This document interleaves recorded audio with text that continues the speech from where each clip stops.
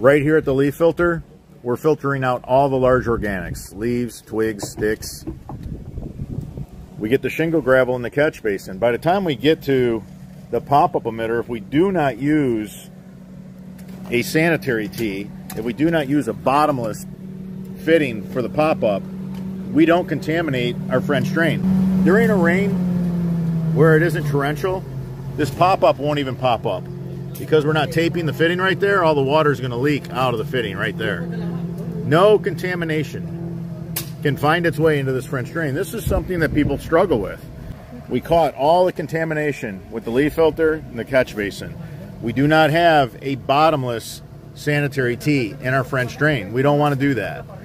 We want to put this, not quite a 90 in here. Water's just going to leak right out of the fitting right here.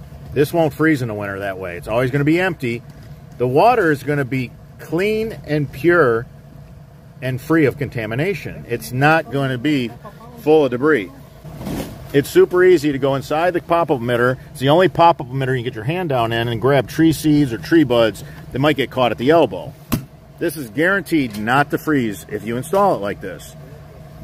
We're not tying the downspout into the perforated pipe. That's what we preach not to do.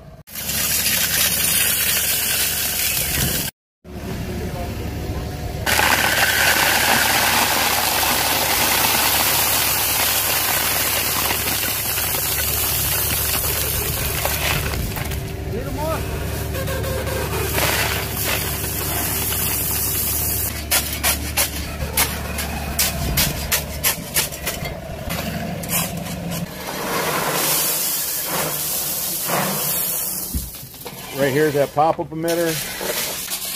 Pop-up right at the top of the French drain.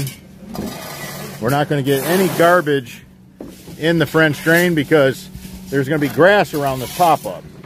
If any tree buds or tree seeds come out of the pop-up emitter, it's just going to be in the grass. You don't have to worry. There's going to be no contamination in the French drain system.